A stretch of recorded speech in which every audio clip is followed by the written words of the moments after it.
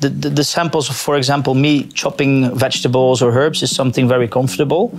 But those alarming samples, like the oven, is directly for me like a response of, oh, you know, I need to act or I need to handle because I'm used to that.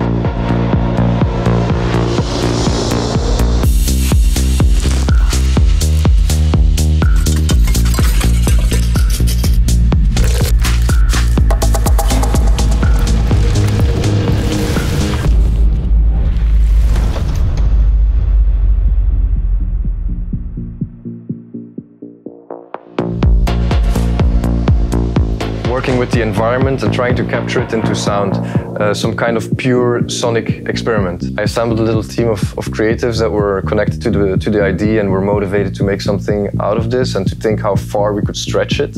And we were intending to involve different artists to make it musically interesting, to get these sounds and make music out of it. That was the initial idea.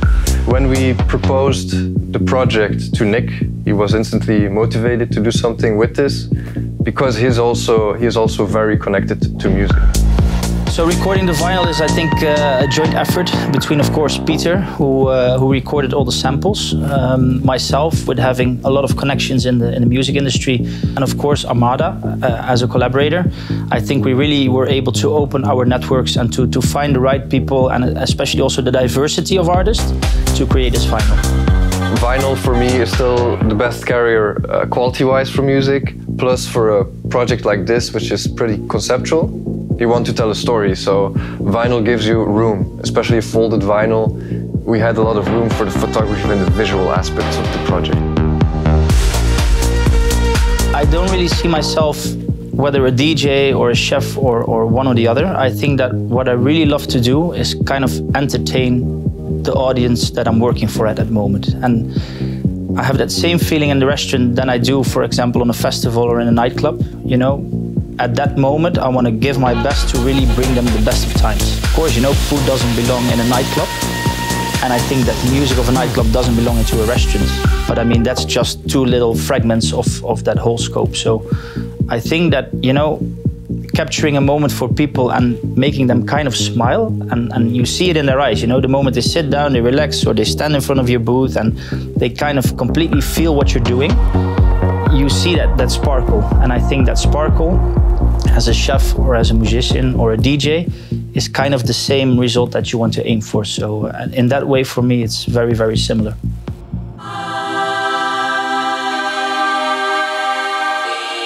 With any track that I play for the first time, I want a good response from the audience. And if it's not there the first time I play it, I usually go back into the studio and I start making adjustments until I am, you know, happy with the response that I get. For this track, I used my modular a lot. So many of the samples, I really, you know, changed them, I edited them, and then sent them through a lot of the effects modules on the modular. Recorded that back into the DAW and then played with those. And the bass line was quite important. I used my ARP 2600 for that one. And when I had that one, I thought, yeah, this is really the basis for this track, and I can work from this. The track is called Electric Eel, so I ended up using only the fish samples, which was a deliberate choice.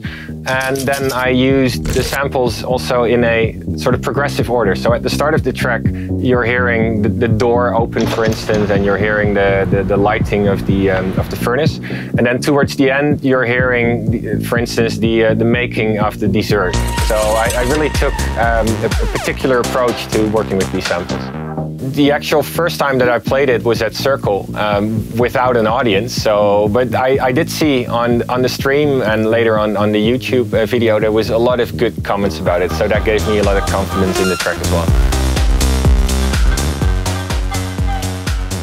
I really recognize and I directly respond how I respond to that in my kitchen. So for me, it's a natural sound that I hear, but I could not really enjoy it being on the dance floor, hearing that little bell going. So it's kind of confronting a bit, but on the other hand, that's also the beauty of this project, I think, yeah.